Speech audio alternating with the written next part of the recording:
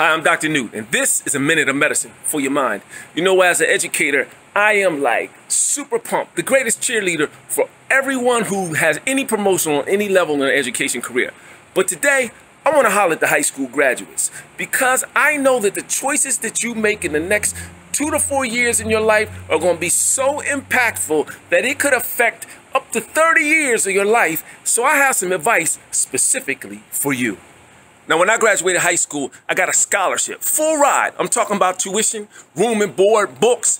And if you got over a 3.0, no matter how, depending on how high over, you got a check, a stipend to spend on whatever you want. So in essence, the college was paying me to go to school. Now, you would think I had it made, right? But a knucklehead like me messed it all up. Now, hold on. This is not one of those videos to say just do good in school just for the sake of it.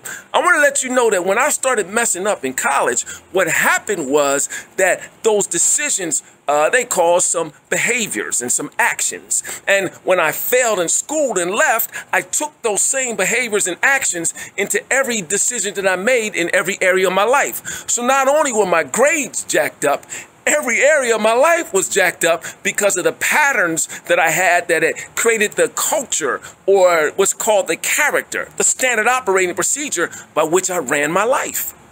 You see, what I'm trying to say to you today is real simple, see. Own your decisions. Make them wisely and intentionally.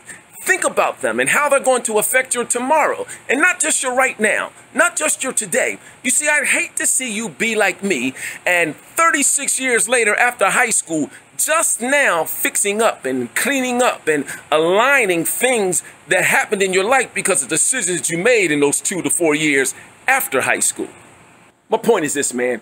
Your future is the greatest, most valuable possession that you don't even have yet.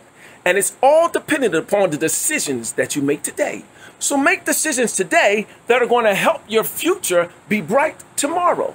Because I'd hate to see you make decisions in the next 2 to 4 years of your life that take you 10, 20, and 30 years to clean up.